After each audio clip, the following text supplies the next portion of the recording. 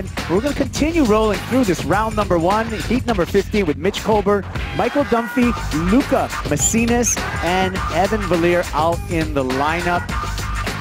And the kiteboarders are there in the backyards region, up the point at Sunset Beach, enjoying their afternoon. We're enjoying our afternoon. Thank you for joining us here on WorldSurfLeague.com as we take a look at Evan Valiere on his opening ride.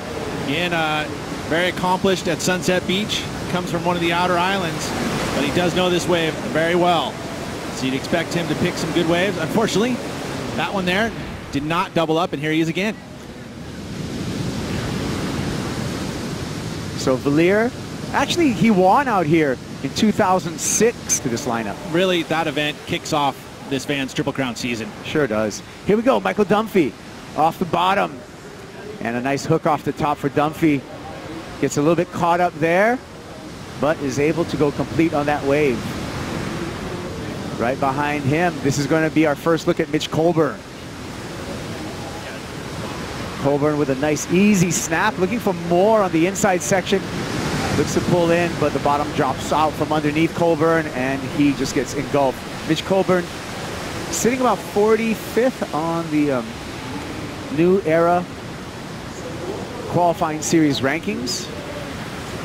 Well, if he takes a win, he'd have to win this event. It would put him in the 17.5 mark, and we hear that may be the cut line. We don't know until the final heat. Until everyone finishes up. Take a look at the replay here. Nice clean wall, and looking for that barrel section. I mean, that's one of the things that happens.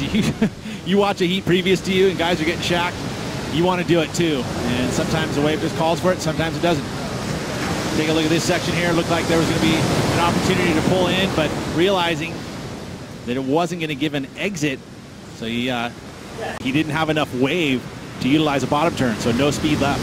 Evan Valiere, he's got a nice sunset act. Let's see what he's got here. Nice hook off the top, straight to the bottom. Take a little line there. Hits the lip again. Can he stand up through that? Goes into layback position and just gets beat up by the whitewater. Thought he had that. So smooth in transition. You see, he engages rail to rail. Lucca, Mesinas. We saw him kind of with a false start, but doing better work at this second wave, but he gets caught up as the wave gets pretty jumbly as it hits the deep water in the channel.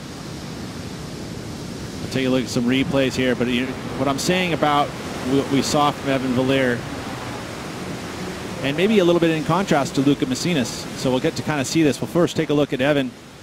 And of course, on that back end, engaging the rail on the backhand, bottom turn, straight to the top turn, toe edge, back to the heel edge, toe edge.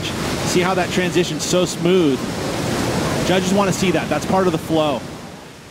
Again, heel edge, right in the maneuver, straight back to that heel edge. There's no shifting of back and forth to it. I think the judges like to see that, just engaging the rail for long periods of time. Lucca's here. You got Lucca. Just didn't have the ability to do that. You can see the board not engaged in the rail, kind of chattering here and there. And that's where you want to really kind of establish that flow, sink that rail. All still searching for waves. Here's our heat recap.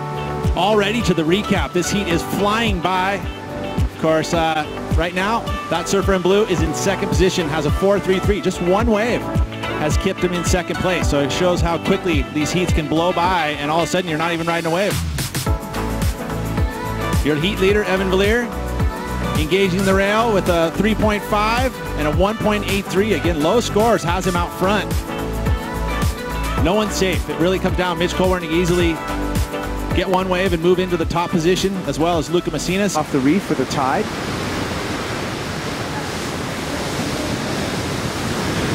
Mitch Coleborn. Nice hook off the top for Coleborn. Wave's going to stand up a little bit more on the inside section here. Hooks it again. Beautiful second turn. Gets up in the lip again. Smooth tempo for Mitch Coleborn. So score that. And that's just what was on order for the powerful Australian goofy foot. Well, it doesn't need much. You know, a 3, just over a 3.5 will get him into the lead. And at this point in the heat, that's going to be just enough. And I think he'll even probably surpass that 3 easily. As these two snaps here, beautiful hook. Again, nice pace and tempo like you had mentioned. So that little 2-turn combo most likely will be enough, probably be rivaling the best wave of the heat. Here's the in-water view. Again, see how he compresses off the bottom to explode into the maneuver.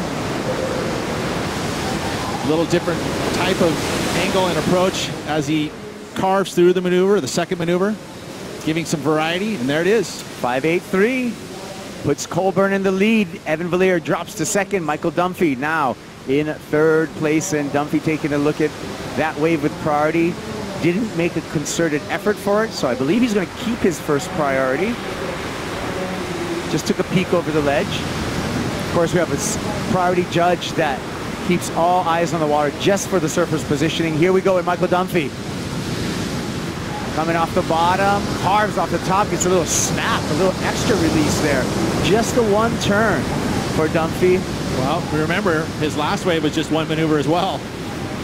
Lucca, Mesinas, a Peruvian competitor. Nice turn off the top, and Lucca just decides to straighten out and pencil dives off the rear of his board, not to lose any more space in the lineup and make a quicker paddle out. Again, picking up a wave, sets up the one maneuver, and the wave will shut down on him. And I mean, in this heat right now, I mean, Dunphy could easily make it out of here with basically two maneuvers. His first wave with a 4.33, and his second wave, the score's in, puts him into second. Yeah, slow motion view of this 3.17 for Dunphy, enough to put him into second. Gets some release, compresses in the lip, comes out, but again, nothing. So he didn't get combination of major maneuvers there. And of course, that reflects in the 3.17, just the one turn. And then similar to Lucca, this wave shuts down on him. The lower tide stretches that line out and makes it a little bit more difficult to find that open face. Evan Valiere got a wave as well. Let's check out the replay, Peter. Well, he's trying to improve on that 1.83, and if he can get a couple maneuvers done without falling, I think he's done it. So he's going to move back into second position. Oh, look at that vertical finish in the channel. The last moment that he had some vertical face there, he times it perfectly. There you go. I mean, what a finish. Once again, very exciting all the way to the end.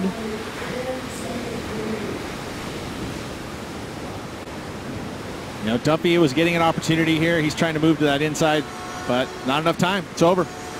It's over. So Evan Valiere moves on. Mitch Coleborn moves on. The two Goofy Foots are going to find their way into round number 2 here at the Vans World Cup of Surfing. We're going to be back with the last heat of this round. Stick around because the young guns are coming up. Seth Moniz, Baron Mamiya, Finn McGill versus Mitch Cruz, all coming your way.